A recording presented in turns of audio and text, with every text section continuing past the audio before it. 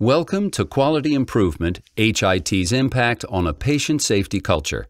This is Lecture B. The objective for this lecture is to identify strategies for adaptive work that can be useful to HIT initiatives. The last phase of my talk, because I think it's the most important, and that is, yeah, all this technical stuff is great, Peter, but why do quality improvement efforts fail? And I said 90% of them fail. They don't achieve their goals. For the most part, I mean, some do fail because we don't have measurement, and that's a piece of it. But most fail because we don't get buy-in. They fail of what we call the adaptive piece, because all these projects have a technical component. That's kind of the science, right? What's the evidence, what the measure is. But they fail for what I call the adaptive. That is, things that require changes in people's values and attitudes and beliefs. Right? The nurse feeling comfortable questioning the docs. No one debated the evidence. The technical piece was fine. It was the culture piece. So I want to leave you with some tips for adaptive change. And they're mostly metaphors, so they're all metaphors, but they're really powerful. The first idea for adaptive change is to be unwavering in the hill you're going to climb, but invite everybody to help you climb it. Okay? Let me give you an example. When I was about 18, I went on a camping trip, and we were a number of mountains we can climb. And they broke us into 3 groups of boys, and each had a counselor. And we were sitting by the campfire the night before. It was a chilly night, and the counselors were discussing what we're going to do the next day, what hill we're going to climb. The first counselor comes up to his group and said, "You see that hill there? That's what we're going to climb." And then gave the boys an hour lecture on how they're going to do it, and everyone fell asleep. No passion. Right. Second counselor came up, I think he may have been high, and said, I'm not sure what hill we're going to climb. You guys could decide. There's a lot of beautiful hills. Equally no passion. Right. The third counselor came up, the group I was in, and said, "You see that hill over there? That's the Cirque of Towers. Now, I'm not sure we can get there. It's going to be hard. But if we get there, boy, does it have a beautiful view. We're going to have to collaborate like we haven't before. We're going to have to pull together to do it. But I think if we do, we can make it, right?" And that guy had a bunch of revved up boys ready to work. And I see all the time these leadership failures where we either micromanage how you're going to do it, right, and we don't tap that wisdom, or the opposite, we're laissez-faire and you do whatever you want, and again, there's no direction, right? So we will eliminate catheter-related infections, right? There was no wavering. I didn't want to hear any whining about it, but I was humble enough to say, yeah, but I need your help to do it. I don't know how to do it. Please join in the group. Balance is key. The second is make sure there's no monsters in the bathroom. No monsters in the bathroom. So let me tell you the story. When my son was in 3rd grade, he came home from school and said, "Daddy, Daddy, Daddy, there's monsters in the bathroom." I said, "Oh, yeah, okay, Ethan, great." Next day, he comes back, clearly distressed. "Daddy, Daddy, Daddy, there's monsters in the bathroom. I'm afraid to go in there." So obviously, I was concerned. I called the school and said, "Hey, help me understand what's up. Ethan's afraid to go in the bathroom."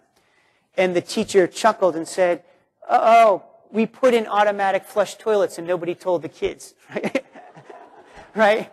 And think about the way you roll out quality programs, right? Or we roll out information systems, right? We don't have the greatest, what I call containing vessels to communicate with the staff about the reason why we're doing it, and they see it as monsters in the bathroom. So make sure that there are what I call containing vessels to communicate with your staff about why this is going on, because if you don't, you will get resistance. The third key principle is surface the real and perceived loss. Now, let me ask you a question. How many of you think that clinicians, and doctors in particular, resist change? Most people resist change. Let me ask you to think about this a little bit deeper, perhaps a little bit differently. If we were to give most of you, or most of our faculty, a winning lottery ticket for $100 million, unless you're independently wealthy, almost all of us who are staff, well, it would change our lives pretty dramatically. And I doubt if any of you or them would say, "Oh no, Peter, you keep your $100 million. I hate change. Change isn't good. I don't want $100 million. Now, that would never happen. Why? Because we don't fear change, we fear loss, and loss has a real component. It may take things longer, and it's perceived that you don't communicate effectively. So, without tackling those monsters in the bathroom, when we first started doing this, nurses questioning doctors in the whole state of Michigan in every hospital, it was, they're revolting, they're taking over doctors' roles. It was like Animal Farm. It was nothing like this, but the case was that, in many cases, we didn't communicate the message well and the perceived loss. In the decision-making sciences, people may ask, how do you make the right decision? What's the strategy for making right decisions? The right decision is the one that the team supports, the one that they agree to implement. Forget which one is right or wrong. There's often no right or wrong effort. It's the one that the collective group agrees that they're going to implement. Because if you don't have that, it won't work. So surface the real and perceived loss. The next idea for this adaptive change is value the dissenter. Value the dissenter. So let me frame this for you, because most of us in quality have got the concept that individual people aren't to blame, that it's a system problem. Although I think, quite frankly, our nursing boards may still need to get that message a little, and pharmacy boards may need to get that message a little clearer. But when things go wrong, we generally, maybe we went too far on the systems.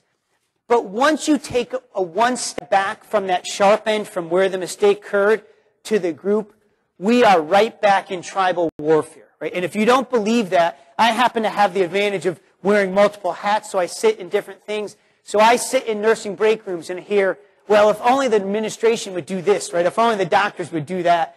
Or I sit in your executive discussions, right? And discussions, well, if staff or nurses or docs weren't so lazy or whatever the issue is, right? We fall right back into the judging people's intentions. And it's really destructive.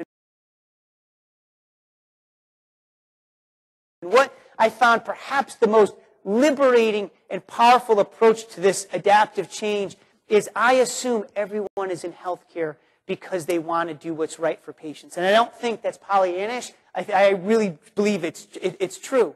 And therefore, if there's resistance to something happening, there's likely wisdom in that. And my job is not to bully that resistance, but it's to understand it and find out why the resistance is. Because there's often either a misperception or a kernel of truth in that, right? And we don't necessarily approach that well. So when I have someone resisting, our usual approach is to simply listen, something we're often not good at as managers, and go in and say, I see you're not supporting this, and acknowledge their commitment to their patients. And I know you're committed to giving high-quality care for your patients. I have no doubt that you want what's best for your patients. But I see you're not supporting this. Help me understand why.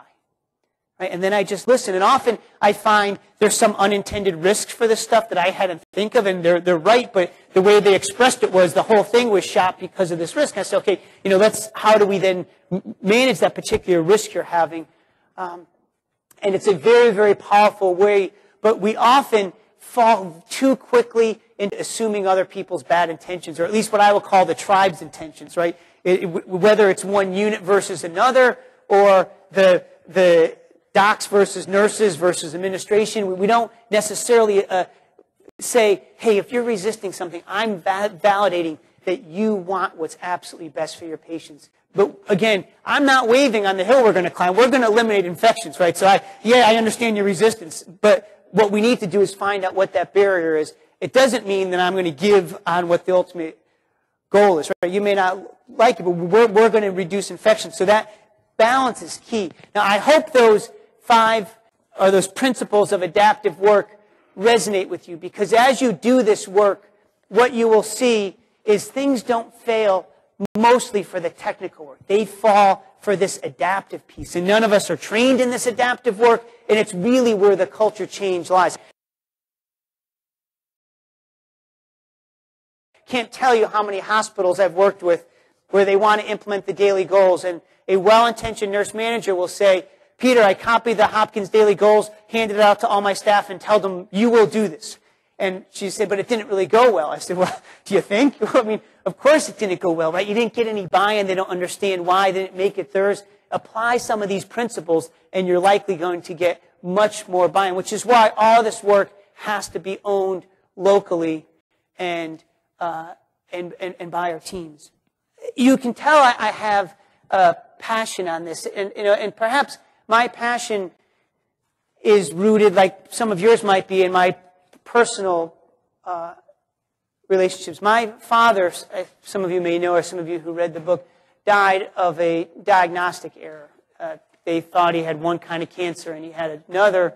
Actually, his second opinion was when I was a Hopkins medical student, and Hopkins diagnosed him correctly. Perhaps this explains my love of Hopkins, I think. But he then came home to die in hospice, and then he had the most horrible hospice experience. I mean, he writhed in pain for a week, and he suffered needlessly. And when I questioned the pain, I was told, well, that's all the pain medicine we can give him, which I obviously know now, and it's just a myth. It was just poor quality care, and luckily hospice care is dramatically better.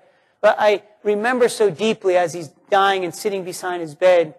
I hadn't been super close to my dad because he was working a lot, or I was working growing up. And as he was kind of sitting there delirious, I regretted about how much I missed having that time to do the adaptive work, or to get to know him better as a person and understand him better. But this medical error stuff kind of took that away needlessly short.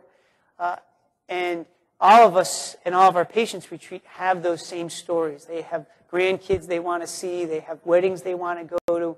And we have far too many people dying needlessly. And I hope through this work that you give your patients that opportunity to connect better with their loved ones and live fuller lives. So I thank you. This concludes Lecture B of HIT's impact on a patient safety culture. In summary, there are 5 principles that will help IT professionals to support the adaptive work in which clinicians engage when transitioning to new information technology. These include being focused on the goal and involving all stakeholders in decisions, ensuring that there are no unseen, quote, monsters, unquote, in the bathroom, bringing the real and perceived losses to the surface, valuing dissenting opinions, and assuming that all healthcare providers want to do what is right for the patient.